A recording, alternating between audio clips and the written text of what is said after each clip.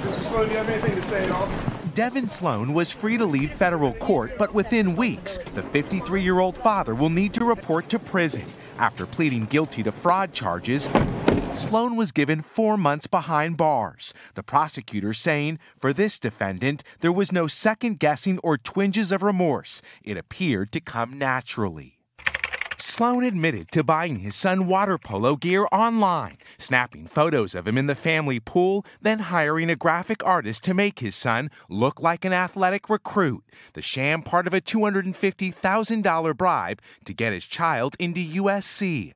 There are no words to justify my behavior, said Sloane, before he was sentenced to prison, community service, supervised release, and a fine. Has it hit you that you're being in prison during Christmas? The wealthy executive now becomes the second parent to be sentenced in the college entrance cheating scandal. Actress Felicity Huffman was given 14 days in prison in part because the judge said she paid the smallest bribe, $15,000, didn't involve the child, and quickly admitted guilt.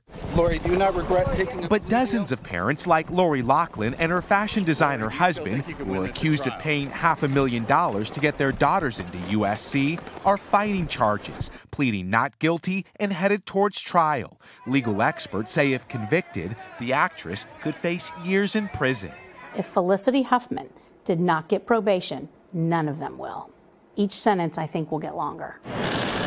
This morning, the high-stakes legal drama unfolding in federal court, already costing the rich or famous their freedom.